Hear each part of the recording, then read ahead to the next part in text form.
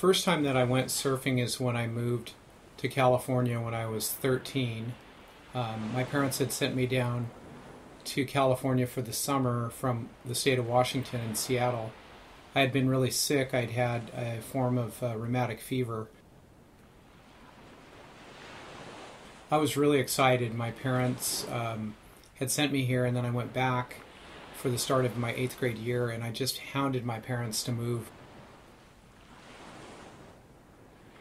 Well, I thought it was just incredible just to get out in the water, to be just, paddling in the ocean. You have the waves breaking over you, and just having that exhilarating feeling of when you take off on a wave, you glide on the water, and you just had a sense of excitement and freedom.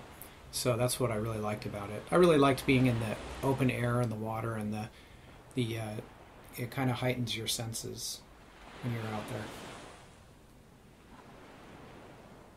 Surfers are a funny breed. Frequently, even when I was at USC, I'd wake up at 4 in the morning and bolt across the 101 freeway and get over to Ventura Overhead and surf for a couple hours and then scramble back for a 1 o'clock class. So, if there's a will, there's a way.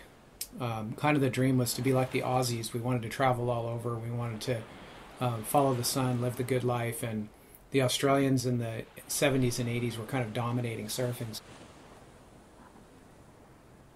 That kind of fired up the spirit of adventure in us. And so I went down under to Australia, got a car with 2 buddies, and we traveled from Sydney all the way up to Brisbane.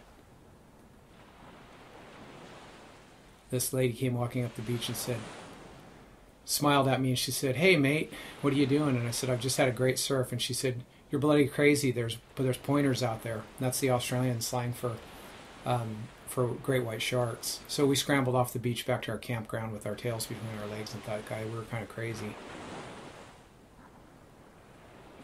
And these 2 little Aussie boys next to me were riding these great waves next to me, and they said, "Hey mate, where are you from?" And I said, "I'm from California." And they said, "Oh, you're a Yank." And I said, "How come you guys didn't go in when the bell rang?" They said, "Oh, we're not afraid of any sharks." Probably my favorite break is just getting to ride the Seal Beach Jetty, even though it's not the best wave, because it's my home break. And surfers are kind of nostalgic that way. You grew up there, you learned there.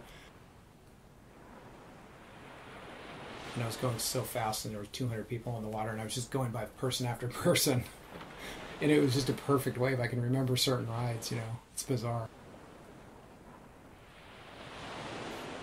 And you kind of can feel your heart going boom, boom, boom, boom, boom, boom, boom. So your adrenaline was really going because you were kind of a little bit on the edge. So that's part of the thrill of it. And everybody that's why what keeps you going, And you may only get 2 of those a week or 2 a month. You might have a lot of really average, non-memorable moments, but that's what keeps you coming back.